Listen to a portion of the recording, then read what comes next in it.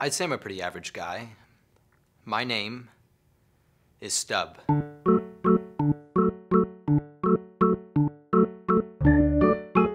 Every morning after I wisp my teeth, I'm up under my paper trail. It's pretty fun to just look at all the people, each with their own story, their own whappy family.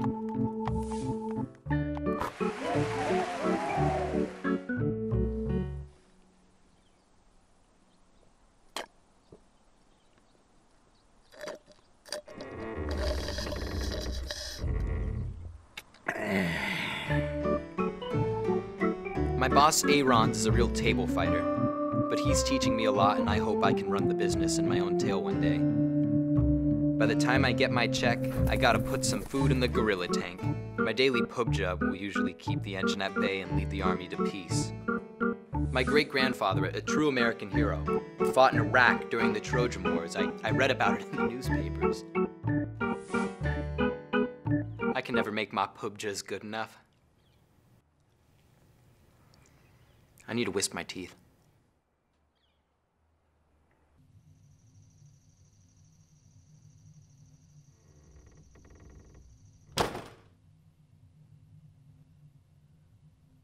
Recently I moved up here on my own, but I grew up over the saddles in California.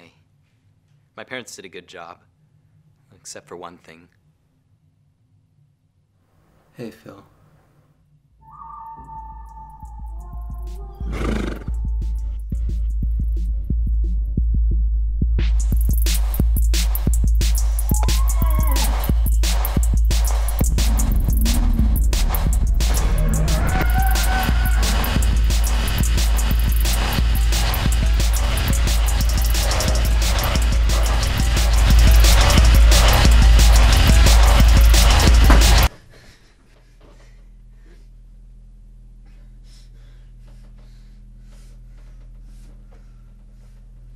Hey, Phil. Hey, Phil. Hey, Phil.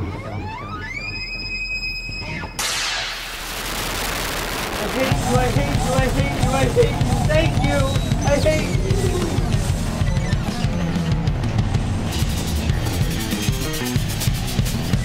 I guess the glass cloud has been dethroned.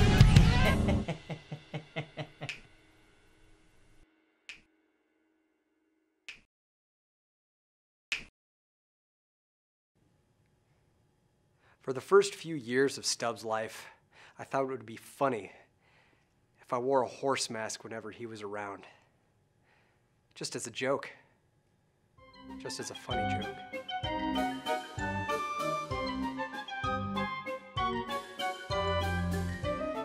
I didn't know he'd react the way he did when...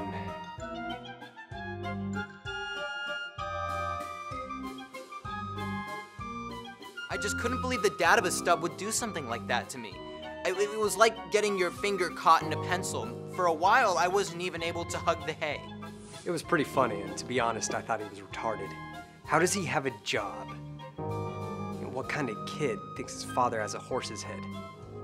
I just wanted him to put the mask back on. I couldn't help it. Hello? Is this... Put it back. Put it back. Put it back on. Stub, I already told you to stop calling me at this hour. Thank you. But he keeps calling at 4 o'clock in the morning, telling me to put it back on. What is it? What does he mean?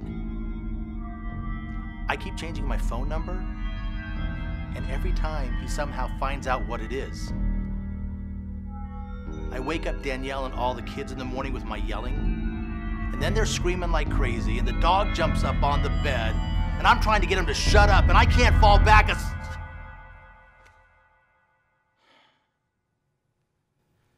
I'm doing my best here. I am not amused. When we took little Stubby in when he was 6 years old, we took great care of him. He was a normal boy. And then when he turned 18, he started rambling on about that stupid horse mask.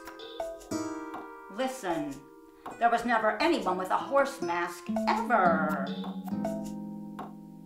We even had security cameras rolling in our house non-stop in case of a burglary.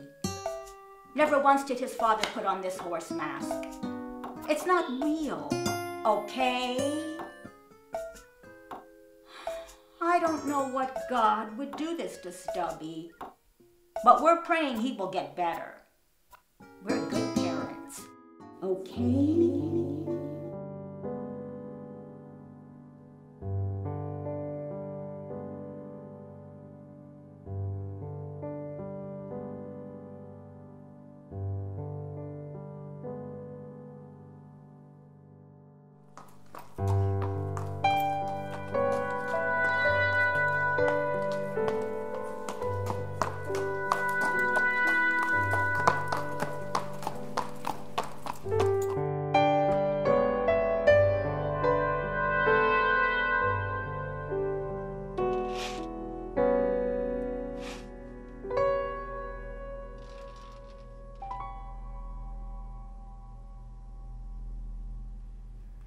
I knew I couldn't keep up this fixation if I ever wanted to cease wrangle the paper out. So I took it upon myself to go see Dr. Walco. Yes, Dr. Wilco. I decided it was time we got some help for our little Stubby. So we encouraged Stub to move on out and see Wilco. He's just the best. Quite the result getter. Welcome to Cure. I'm Dr. Walco.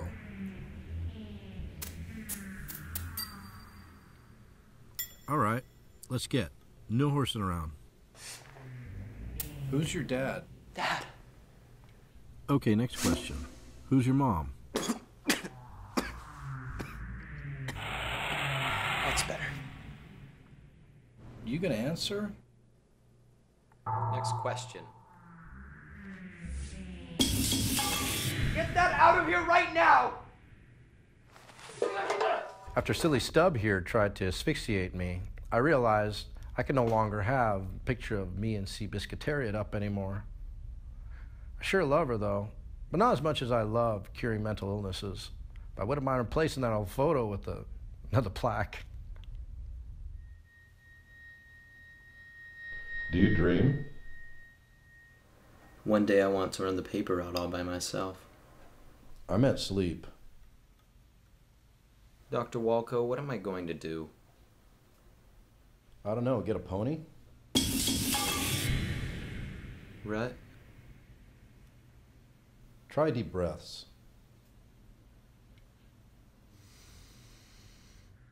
I've been seeing Dr. Walco more in plus, and lately things really seem like they're changing for the better. The other day, I made the perfect pubja, all by myself.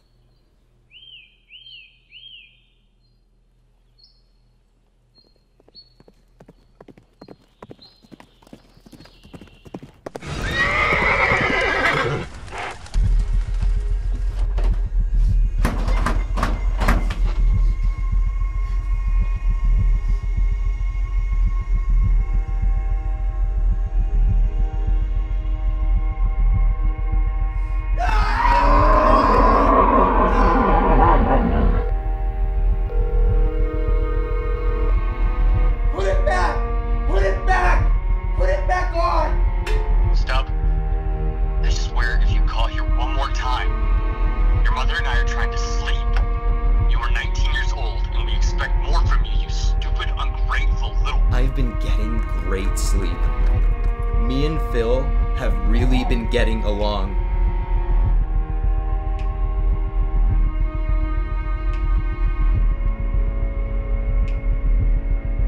I got rid of some stuff.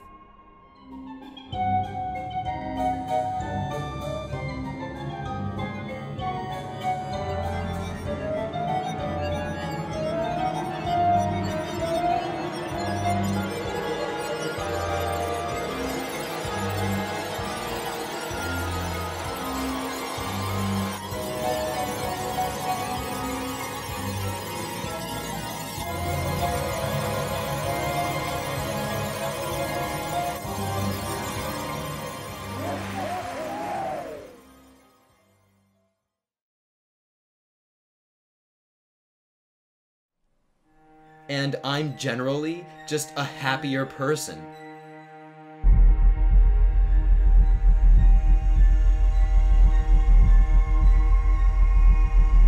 These days, I'm a real buck made of glass.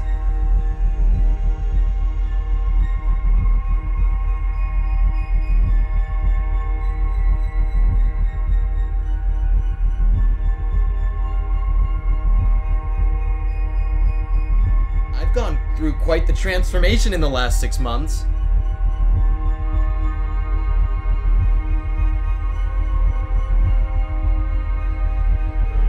One day, I think I might take over for Aaron. It might take a while, but I think I'm gonna make it out here on my own. Until then, I'm here on my trusty steed.